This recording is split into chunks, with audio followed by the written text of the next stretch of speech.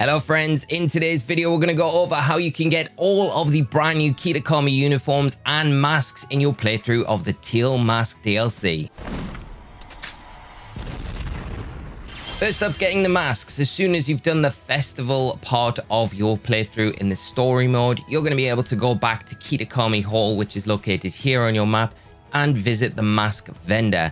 The mask vendor will sell all 6 of the Kitakami masks, including the Ogapon, Okadogi, Pheasantipity, and Munkadori, as well as the Pikachu and Eevee masks. They all cost around 800 pokedollars each, so not too expensive, and you're going to be able to get the full set of these masks. Once you've got them, you can go into your customization screen here by toggling left on your D-pad, and you can pick which mask you would like to wear and don throughout your playthrough. Once you finish your playthrough, there are 3 more uniforms that you can access in the game. Now, once you finish the main story mode of the Teal Mask, if you go back to Kieran and Carmen's house and speak to their grandma, she will give you 2 more Jinbei uniforms. So there is a blue one and a white one. I really like both of these, and they just give you a little bit extra customization to your character. The final Jinbei that you can get in the game is by doing a little side quest after you've completed the main storyline. If you go back to the Kitakami Hall and to the main pavilion area, as you can see here, and speak to the caretaker,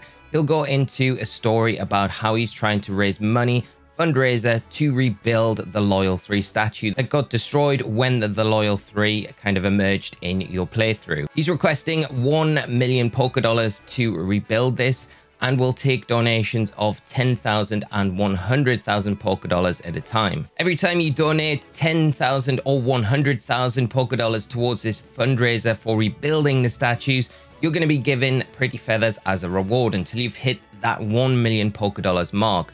After you've done this, you'll enter a cutscene with the caretaker where you'll see the Loyal 3's statue being rebuilt. And as an extra reward at the end, you'll be given the Festival Jinbei, which you can see here, and probably one of the nicest uniforms that we've got in Kitakami. Very expensive though, if you're thinking that you've just basically paid 1 million pokedollars for this one piece of uniform. Now, after spending 1 million pokedollars, there is a way for you to do an extra side quest in the games to recoup some of this money, or as close to 1 million pokedollars as possible. And this involves doing a side quest with the Glitterati. So to do this side quest, you need to head back to Masui Town, then speak to this NPC character here. And after speaking to her, head in this direction to speak to these NPC characters in these gold outfits. These Glitterati will take you around various locations in Paldea, Kitakami, and also battle you along the way. The big tip here before starting the initial battle is to attach the amulet coin, if you've got it,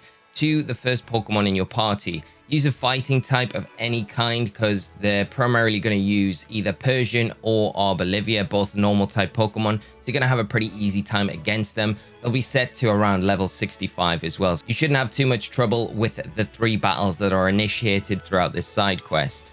But by attaching the amulet coin, you are going to double the money rewards that you get from the Glitterati throughout these battles. After this initial meeting, you'll have the battle, and then they will leave and head to some other location. You will need to go around different locations where they head to after each cutscene and find them to get rewards and kind of end this short side quest. The first place that you're going to head is to the North Province Area 2 back in Paldea. You'll find them by heading to the Fire Scrouge Shrine and finding them just below the waterfall, as you can see here, and receiving 15 big pearls before they move on to their next location. Now head to the South Province Area 1 to the Grass Wither Shrine and go to this location here, and you'll find them once again receiving 15 nuggets. They will move on again, but back to Kitakami this time, and you're going to have to find them in the Apple Hills in Kitakami, where you will have another battle with Onair, and this time you'll just get a reward of the battle money. This is why it's important to attach that amulet coin to your Pokemon, making sure that you're maximizing the money that you're getting from this side quest. Next up, they do head back to Paldea, so you're going to have to find them on this small island on the Casaroya Lake, and you'll find them here, and the reward this time when you find the couple will be 10 pearl strings. The next spot, you're going to have to head up in the north area of the Glisero Mountain. You can see here it is marked on the map, where Onair will give you 10 big nuggets once you've found them, and this is before they move on to their final location in Paldea, where they head to the edge of the Area Zero crater. We will have another battle with Onair this time. She will use the Oblivia and Persian. You'll get a very big reward of Pokemon dollars for the battle itself, especially if you're holding that amulet coin.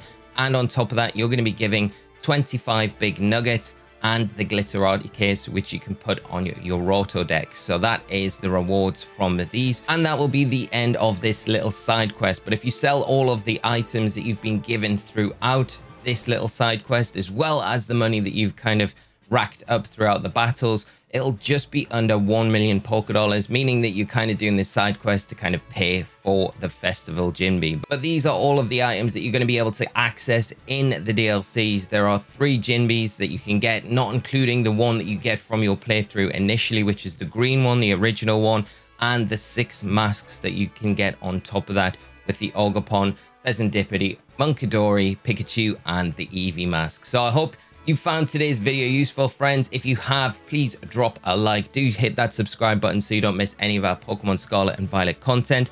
Let me know down in the comment section below what your favorite uniform is from the ones that we've covered in today's episode. My favorite is definitely the Festival Jinbei, although it costs like 1 million Pokedollars. But we got it back, right? We got it back. But that's definitely my favorite. Love to hear yours. Have a great rest of your day. Thanks so much for tuning in. And until next time, friends, take care of yourselves. Bye-bye.